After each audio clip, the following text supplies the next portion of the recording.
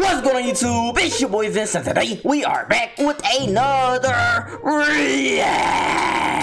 Today we're gonna bring to Dr. Phil Can't Handle This Girl Ends the Show and officially retires? It's time. Retires at 68 years old. 68. Now, for him to have retired at 68 because of this girl means that she is next level crazy. She must have been on stage summoning some type of demons and all types of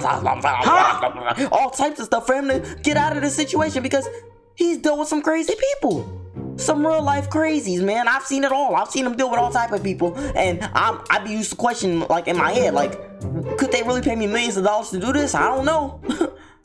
Psych. I would do it. $1 million, man, give me that check. I'd do it. Any types of crazy. Tell them what it really is. You know what I'm saying? So we finna get into this video and see what's going on with Dr. Phil. So let's get into it. Let's go. Troubled guest in Dr. Phil history. You digged me out of $211,000. You understand me, Sochi? But before we begin, we hope to see you stay until the end, as you won't want to miss what we have to show in today's video. Also be sure to subscribe to our channel, click that notification bell to be notified of any future videos, and comment Dr. Phil to be entered into our $100 Amazon gift card giveaway. Aneska. Appearing in a 2016 episode of Dr. Phil, 12-year-old Aneska and her parents were brought onto the show to discuss her, well, aggressive tendencies. She looked crazy. At first glance, perhaps you wouldn't expect much of this adorable young girl. However, her family and the state of panic she's put them in make you believe otherwise. In a long list of psychotic acts, Aneska has chased siblings with knives, has aggressively choked her own sister, and enjoys setting fire to furniture and other objects. Oh!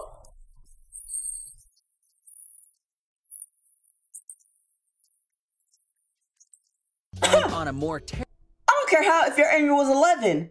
This little girl's not beating me. I'm throwing her through the wall. What the heck? Look at her. This little girl, the only way she catch me lacking is if I'm asleep. Best believe the doors is locked. Come on now. I wouldn't even live in the same house as her. She's crazy. Burning couches on fire. I wish she would. She need that belt. That good old fashioned belt. She ain't gonna do it no more. Bet you that. Terrifying note.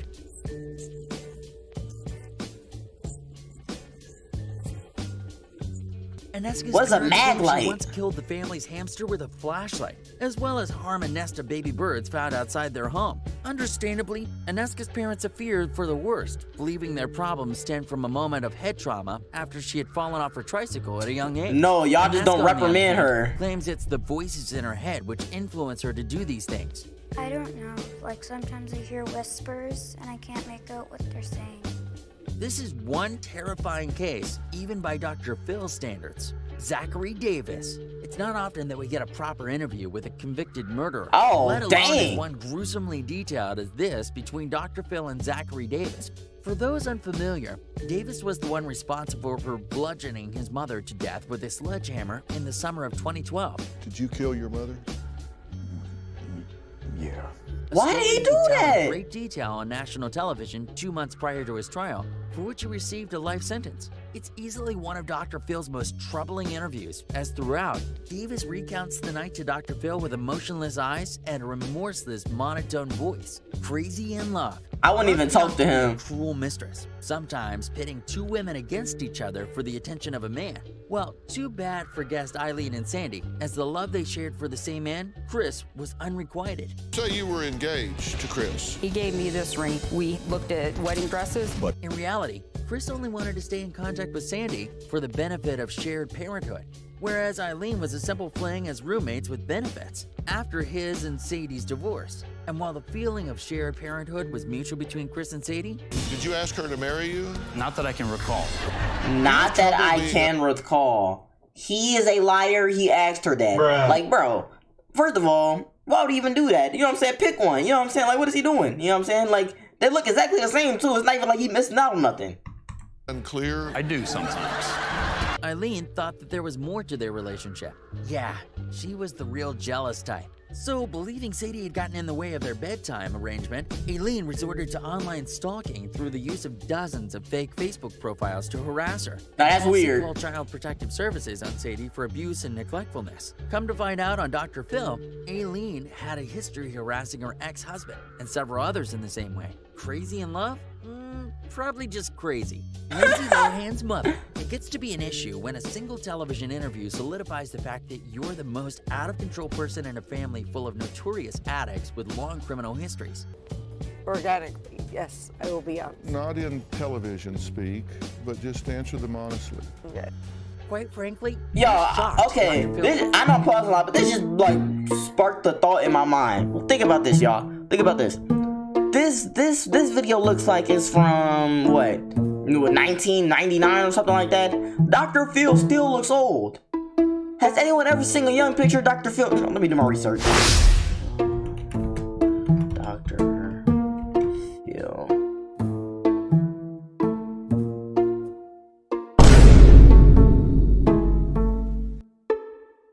Hecky nah. I ain't never seen that man a day in my life. That ain't even him. Who photoshopped this? That's not even Dr. Phil. I'm trying to see the resemblance. I mean, his hairline thinning right here, I guess. That ain't Dr. Phil. That ain't Dr. Phil, bro. Nah, bro. I feel like he was born old. As long as he did in this interview with Diane Lohan. In a raw comparison to her daughter, Lindsay, who could say which one is the more sophisticated of the bunch? Lindsay. Definitely Lindsay. Our host is no fool and has no hesitation in calling Diane out for her stupidity on television, especially when she's so clearly deflecting literally everything Dr. Phil is saying. That's a normal You see that situation. red light over there? This guy, Got it. These guys that are aiming those at you, It's anyone's guess as to why she hasn't picked up a career in politics yet. At the end of it, we're just glad Dr. Phil refused her pathetic excuse for a fist bump. Like sugar mother, like sugar daughter.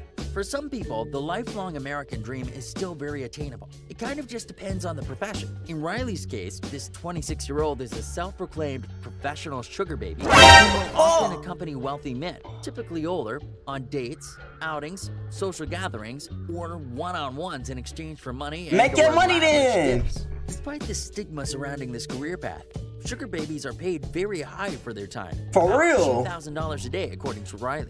This small fact alone was eventually what led this guest to adopt her own mother into the profession as well. As one openly recounted to Dr. Phil, when they're not being paid $500 an hour for a, foot session? about having some guy lick your feet for money.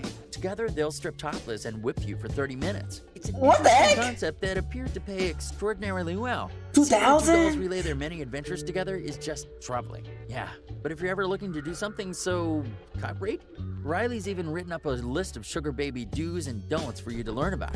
Burke Ramsey. For years, one of the greatest murder mysteries has been that of John Bennett Ramsey, whose death has remained unsolved since 1996. Any and all evidence from the case has come back inconclusive, with her brother, Burke Ramsey, at one point being the case's primary suspect, despite only being 9 at the time. He joined Dr. Phil in 2016, finally breaking his 20-year silence on the matter to discuss the chilling morning the 6-year-old pageant princess body was found. Although viewers found the segment to be unsettling, as Burke's demeanor and constant smiling led him to seem not only unreliable, but He did in it! danger. As a result of the social media storm that followed, harshly criticizing Burke for the interview, he has since said that he will never do another interview again. Dr. Phil was later left to pick up the pieces by defending Burke in another segment, saying people misinterpreted Burke's smile for anxiety and discomfort.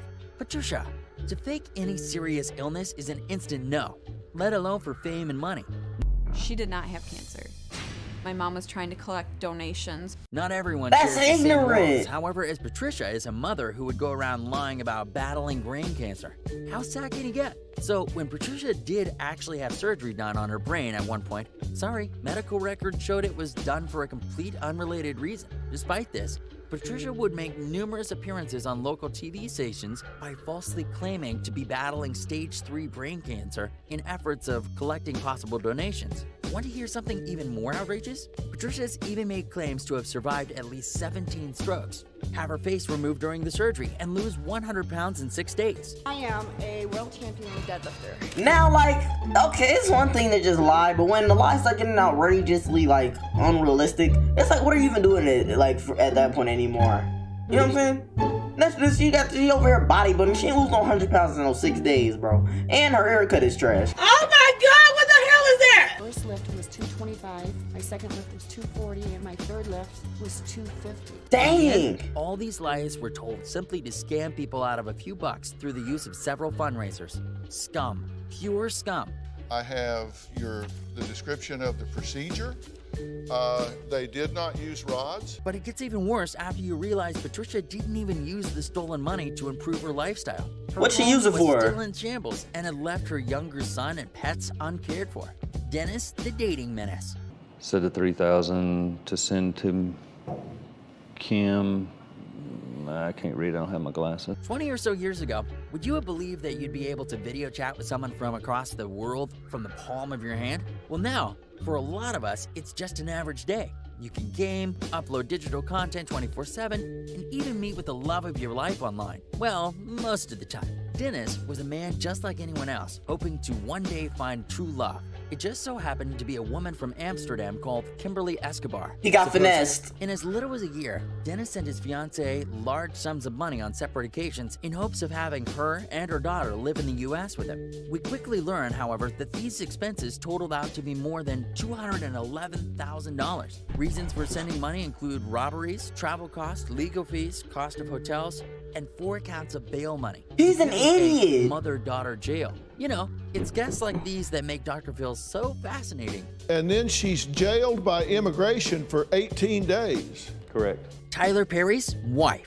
We've seen a lot of outrageous claims be made on Dr. Phil, but it's weird that this isn't even the worst. For a little over 3 years, a woman by the name of Carla had been convinced that she was Tyler Perry's wife. But because it's Tyler Perry, and I know that I have been one to come into his life and change him.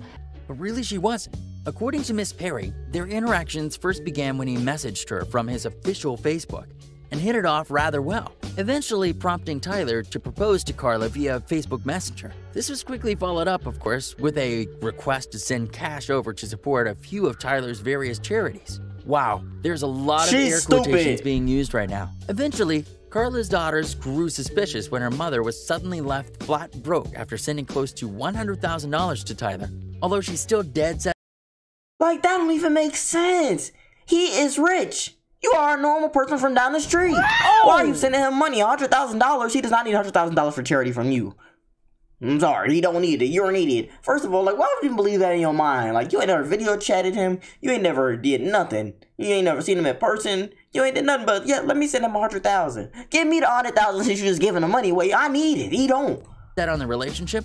Along the way, even Carla truly believed she was the mother of Perry's real son. What? You know, despite never actually meeting either one of them. You can't make this stuff up, or can you? Tyler Perry, he's just nothing exotic. He's just a nice guy. He's just a good, down-to-earth, nice guy. And with that said, that concludes who are some of the most troubled guests to appear on Dr. Phil. Feel free to comment down below what you thought about today's video, and maybe leave a like if you've enjoyed. Also, don't forget to subscribe and push that notification bell.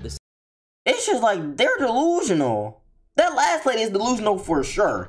For sure. That is my son. Although I did not have no baby, I did not go to no hospital, I did not sign no papers, I did not do nothing. I've never met this man in my life, never seen his eyes, never seen nothing. Seen him on the TV, that's it. But yet, that is my son. You're delusional. I'm sorry. You're not my mom anymore. I don't know who this lady is. Come get her. You know what I'm saying? Put her in the, you know what I'm saying, the psychologist place or whatever. I don't know what it's called. You know what I'm saying? Inspect her brain, because clearly she's not well. Dude, Tyler Perry? Come on now. Dude, that don't even make sense. That really don't even make sense, you know what I'm saying? That last one was crazy. The other ones were all, like, reasonable. They was all crazy, you know what I'm saying? Like, weirdos and stuff, you know what I'm saying? But this last one, this was the worst one. So y'all let me know which one's the worst one for y'all. And y'all don't do it. If y'all enjoyed the video, make sure to comment button, like button, notification button, subscribe button, all the buttons. Because guess what? Dr. Phil, I would have quit too. We gone.